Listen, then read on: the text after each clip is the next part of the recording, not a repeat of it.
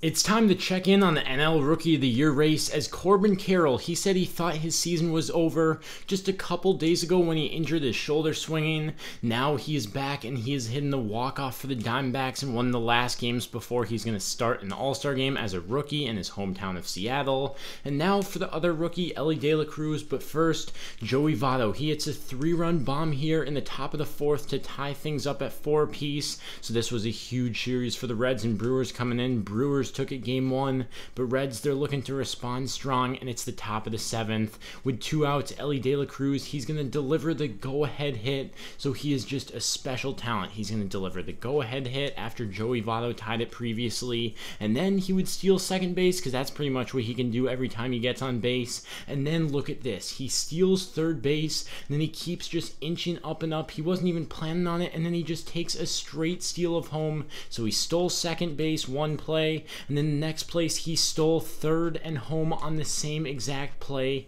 Elly Cruz is just ridiculous. I know it's like every day there's something new with him, but he's a true 5-tool player. He's a true superstar right away. And that sparks a conversation of, can he put his name in this Rookie of the Year race? It seemed like a foregone conclusion that Corbin Carroll would win it, but Elly Cruz has just been so undeniably good, you can't say it's a foregone conclusion headed into the All-Star break.